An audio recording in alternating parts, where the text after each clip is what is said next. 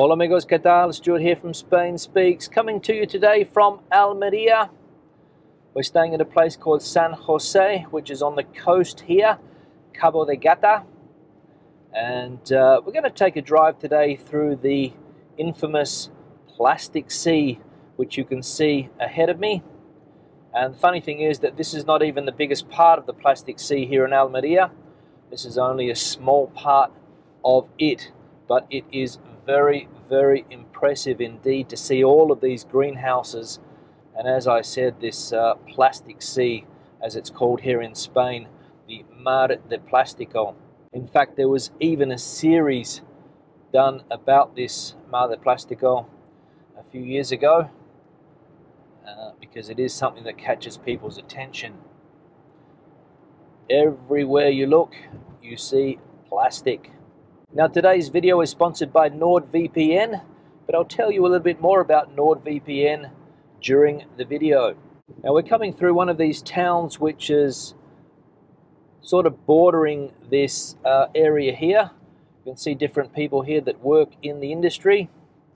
A lot of people come from African countries, the North African countries, Morocco for example, people from sub-Saharan African countries here as well, attracted to the offer of employment that this area has.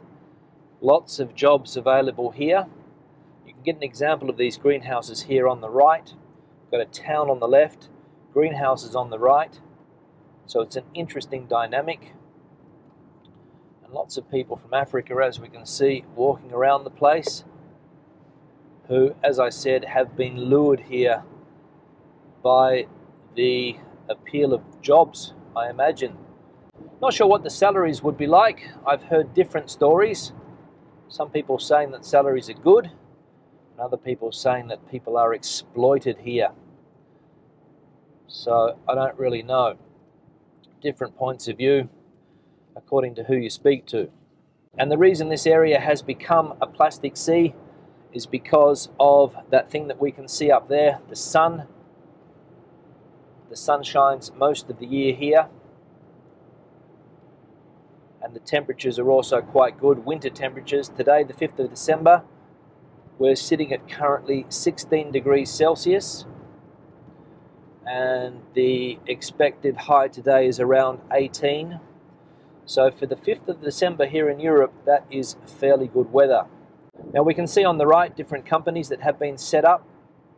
Biosol, to process the fruit and veg that's grown here, and flowers as well. I also read somewhere that they grow a lot of flowers here, so lots of different things growing under these plastic roofs. Now apparently here in Spain there's about 70,000 hectares of these plastic greenhouses and 30,000 hectares here in Almería, so a lot.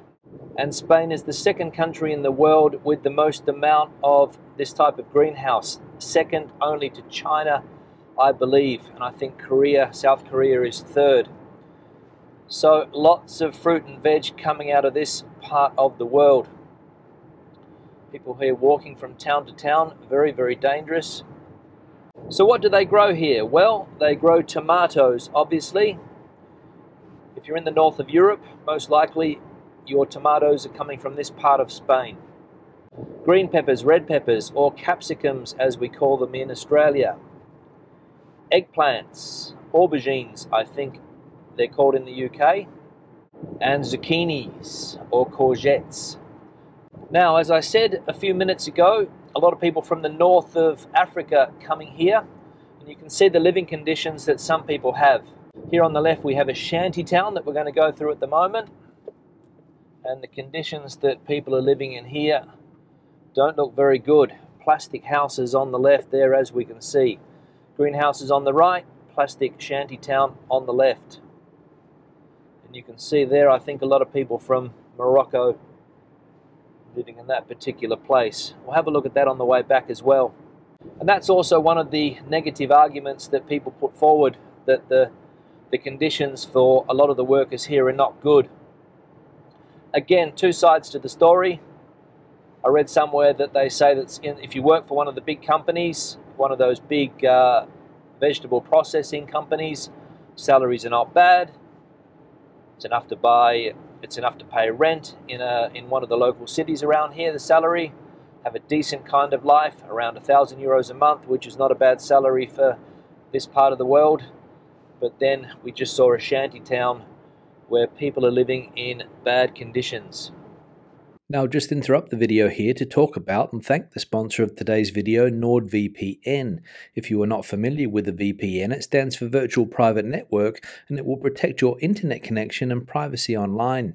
Having a VPN means that you can use the internet safely because your data is encrypted and your online identity protected because your IP address is hidden. So, if you connect to public Wi-Fi like I regularly do when I'm traveling around Spain, a VPN will come in very handy indeed. Another reason I use NordVPN is to watch content on sites that may be geo-blocked here in Spain. For example, Netflix USA, Netflix Australia, BBC iPlayer, and many more. Just connect to the server in the country where you want to access the content, and away you go. You can use NordVPN on up to 6 devices, so you can have it on your phone, your tablet, your desktop, or your laptop computer all at the same time, and it works on both Apple and Android devices. Now, if you want to check out NordVPN for yourself, they currently have a holiday season deal. So click the link in the description box in the section below to get a 2-year plan plus 1 additional month free with a huge discount. So click the link below, take advantage of the special offer, and start your safe internet experience with NordVPN. Now back to the video. Now we're coming through quite an attractive part of the landscape here, as you can see. Desert-like conditions. Almería, of course, was famous back in the day for westerns. A lot of the spaghetti westerns of the 1960s were filmed here, I believe. I don't think in this particular area, but in the Almería province. You can sort of see it's got that western vibe to it. Alright, so I think here we're going to get a good view of what this plastic sea in this part of Almería looks like. There we go. Wow. Bird's eye view. That's what we're going to go through.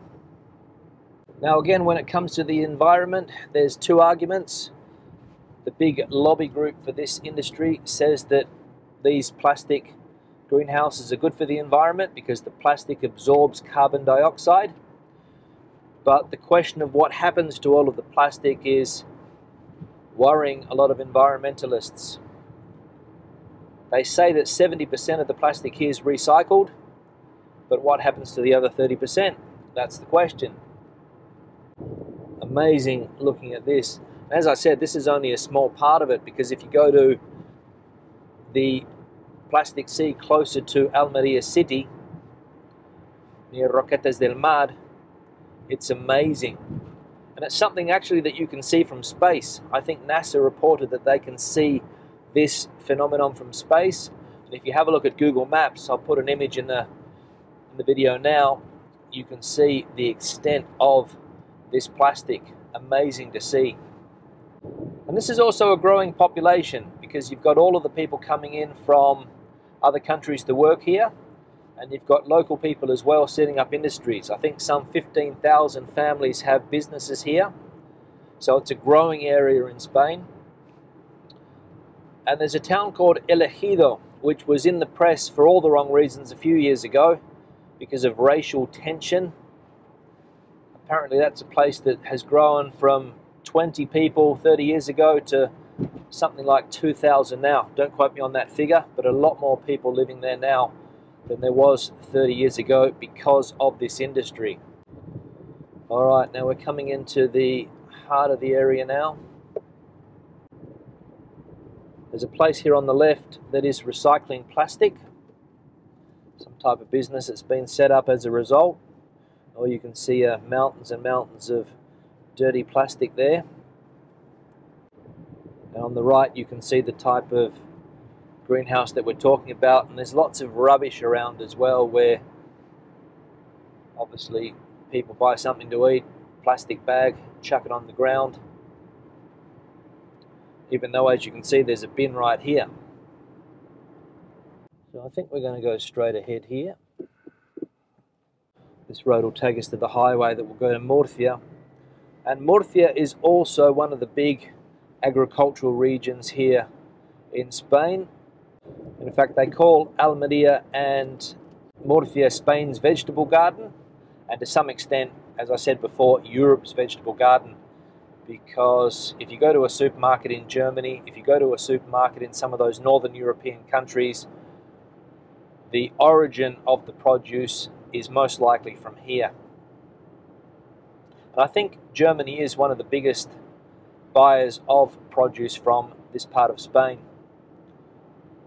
So plastic, all we can see is plastic. Now that place I mentioned a few minutes ago, El Ejido, problem with racial tension. The locals didn't want North African migrants coming in, didn't want African people coming to live there. And another fact is that the right-wing party Vox, which is basically an anti-immigration party, very strong in this part of the world and also very strong in Murcia. So two of the areas where Vox have a lot of popularity, Almería and Murcia, because of the big immigrant population here.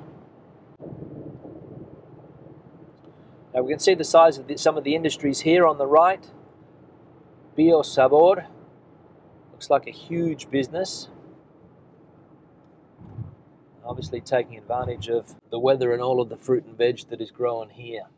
Now we're going to come down here on my way back to San Jose, which is on the coast, and the sun is going to be reflecting off this plastic sea, so we're going to get a really good view of it here.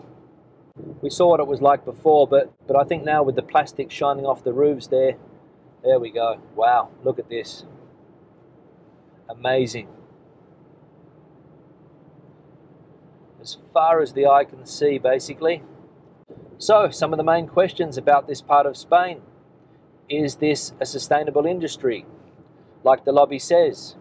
Is this plastic recycled as much as they say it is? I don't know. But obviously these businesses are popping up more and more as the years go by because this industry continues to grow. We just saw there a racist slogan, Moros No, which basically says Moroccans no. So there is racial tension in this area as well. And that's also one of the problems that this industry causes. Because the locals, yeah, they want to set up their businesses and they want people to work in them, but who wants to work in these businesses? The only people that seem to want to work in these businesses are people from other countries. So there could be some exploitation going on. No doubt there is in some parts of this industry here. Racial tensions, as I mentioned. So you've got those three aspects. You've got the environment aspect, you've got the political aspect, the racial aspect, and also you've got the ethical question of whether these businesses are paying people what they should be paying them. Those are some of the questions that pop up from time to time. But when you're in Madrid, and when you're in another city here in Spain, and when you're in another country in Europe, and you want to eat fresh produce 12 months of the year, which is what we do nowadays, we've got tomatoes 12 months of the year, we've got capsicums 12 months of the year, we've got eggplants 12 months of the year. This is where it comes from. So that balance needs to be found. People want that produce 12 months of the year, because if it doesn't come from here, it's going to come from somewhere else. Morocco is a serious competitor, so if it's not grown here in Spain, it's going to be grown somewhere else, because as I said, people want that fresh produce 12 months of the year. We don't want to go back to canned tomatoes, which was the case 30 years ago. So that is the debate here in the sea of plastic. The plastic sea, el mar de plástico. And as soon as you get through this plastic sea and you get to the coast, you get to the town of San Jose, it's completely different. We're coming through this shanty town again so you can get an idea of the living conditions of these people here. Rubbish everywhere. They've got a container, but there's just too much rubbish. Absolutely terrible living conditions for the people living here.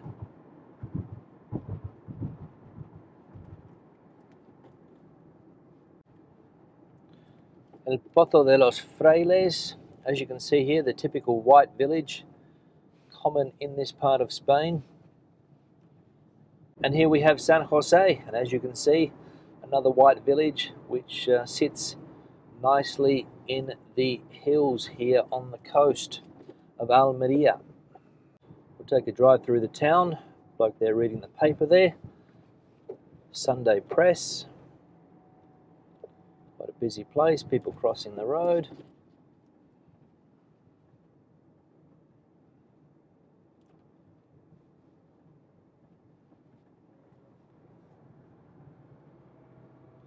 Busy Sunday here in San Jose. Cats in no hurry.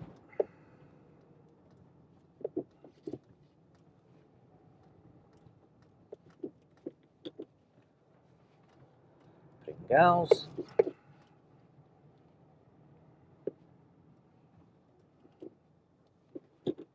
So I'll start to wrap the video up. I'm nearly at our accommodation. Questions and comments, please leave them in the section below. Tell us what you thought of the plastic sea here in Almería, whether you've been to this area, you've seen it for yourself, and what your thoughts on the matter are.